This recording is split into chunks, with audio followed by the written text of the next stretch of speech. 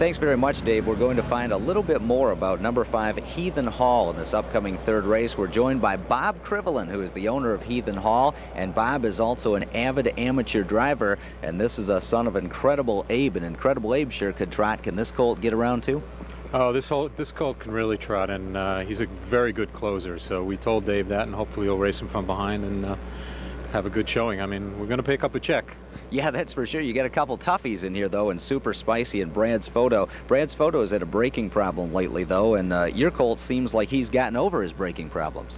Yeah, well, we hope so. We straightened a couple of things out on him. We have a gating strap on that sulky, and we hope it works out for us.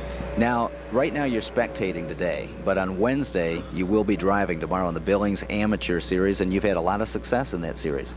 Oh, yeah, that's the big one for me, where I get to drive, and hopefully I'll do well tomorrow. I'm pretty close to the top. I'm in the top 10. Last year I missed first place by half a point, so I'm hoping to do well tomorrow. Half a point is about as close as you can get, by the way, too, to a dead heat there. Now, this is one of the great stories about harness racing. People that get involved can be actively involved with the actual jogging and training and even driving of horses. And you started out as just a racing fan, did you not?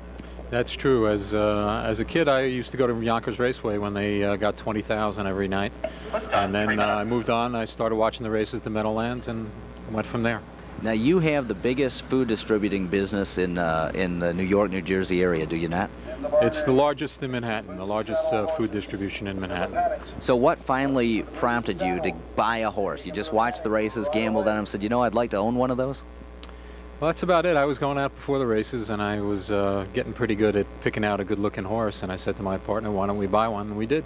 And you got hooked up with trainer Jim Doherty, the master trotting horseman, and he has really helped you along, has he not? Yeah, well, actually, it's Jim Doherty Jr., and his father was in the next barn, and his father did help me out a great deal. But, you know, I have to give all the credit to Junior Doherty, actually, who's also, as far as I'm concerned, a master in terms of trotters.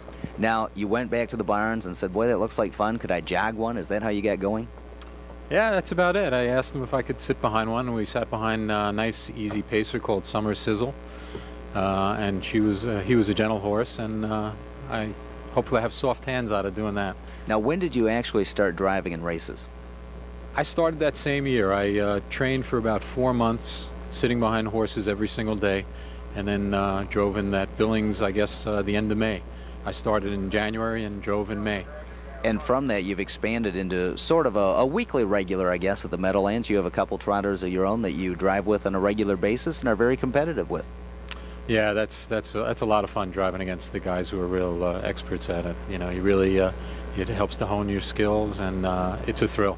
How long did it take you to feel comfortable driving against John Campbell and Luke Willett and Mike LaChance and all the big names? Well, I can't say that I still feel that comfortable driving against them, but it's a thrill, and you know, it took a long while till I was comfortable enough not to be nervous. So it took a good year anyway. Well, you've conducted yourself very well on the racetrack. We'd like to wish you the best of luck in the upcoming race with Heathen Hall, and right now we'll send it back to the infield to Dave B. and Cody.